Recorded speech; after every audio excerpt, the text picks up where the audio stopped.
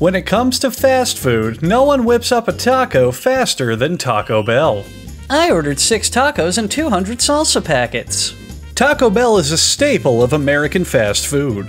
With its patented food squirter technology and the inability for customers to eat their food without making a disgusting mess, Taco Bell serves up to 2 billion tacos every year. You might not know it, but the bell behind Taco Bell is world-renowned racist Glenn Bell. In 1962, he founded the first Taco Bell in California as a desperate ploy to steal Mexican cuisine for the white man. Bell was kind of an idiot when it came to branding. He opened his taco restaurant and decided to call it Bell's Hot Dogs. I don't know what that was all about. It wasn't until his wife Martha put a sombrero on his head that the name Taco Bell was born. He didn't take that sombrero off for the rest of his life.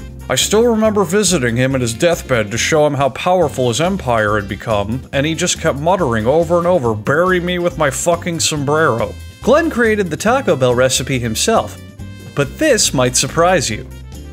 He mixed ketchup and battery acid together to make Taco Bell's famous hot taco sauce. It just makes the taco so much... Wait, did you say battery? We snuck a tiny woman spy into the kitchen of a Taco Bell to see if we could figure out why the hell caulking guns are used in a fast food restaurant. The Tropicana Punch is the most popular item on the menu, and unfortunately it comes with 3 hard tacos.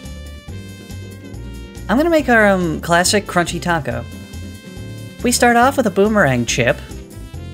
We put a portion of our beef, which features a little bit of Glen Bell in every batch. Then we add lettuce and cheese, being sure to spill some of it so when we empty the collection tray, we'll have salads for tomorrow. And then we wrap it. Oh shit. How about a burrito? Taco Bell pretends to make 22 million of them every day, like the grilled stuffed steak burrito. We start off with a 300+ calorie flour tortilla that we grill on both sides to make it healthier. Then we add an ice cream scoop of beans. Next, our seasoned rice and whatever meat happens to be closest to the expiration date. Then our ranch dressing, because we're an American restaurant. Cheese, because we're an American restaurant. And our original Taco Bell creation known as salsa. Now it's time to hide our shame. You do a funnel, you pull it over, bring in the wings, and roll it over.